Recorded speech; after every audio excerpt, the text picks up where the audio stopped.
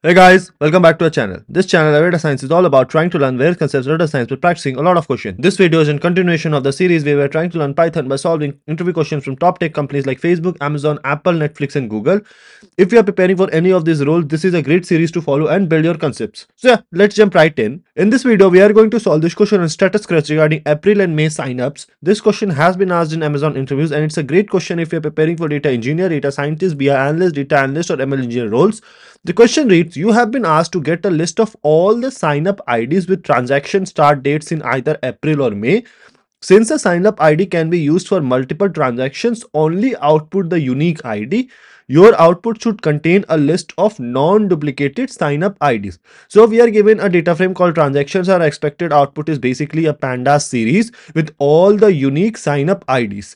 Okay, let's inquire about the transaction. So it has 4 different columns: transaction ID, sign up ID, transaction start date, and amount. And if we look at the data types, so transaction start date is a date time. Since we are dealing with date time, we have already covered in this series that whenever you are dealing with date time, it is better to import the date time library because it is very powerful in dealing with date times. Okay, now what we need to do is we need to perform a Boolean indexing. So basically what we need to do is we can extract the month from the transaction start date, and it should be either April or May. That is, the month should be either 4 or 5. So what we are going to do is from the transactions table or data frame, let's take the transaction start date and extract the month out of it. So dot date time dot month, and this should be in the list either 4 or 5. So 4 is April, 5 is May. So we write dot is in the list of months, so 4 or 5. So this is going to give you a list of true and false values. So let me go ahead and run this. So here if you see,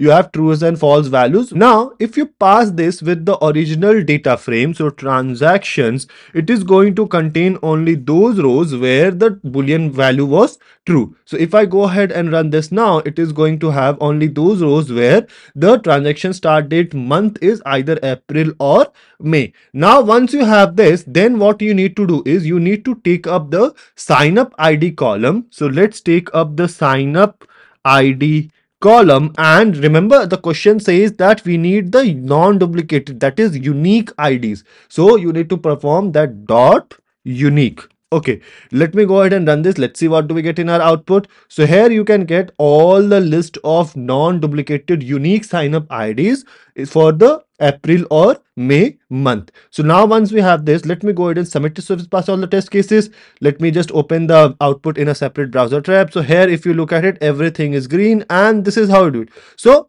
not a very difficult question. What we basically did was we firstly extracted the month from the transaction start date and equated it to 4 or 5, that is April or May. And then what we did was we took up the sign up ID and returned the unique values from that. So yeah, this is how we do it. Let me know if there is a better way or more efficient way to solve this question. Let the solution be in the comment section below, and I'll see you guys in the next video.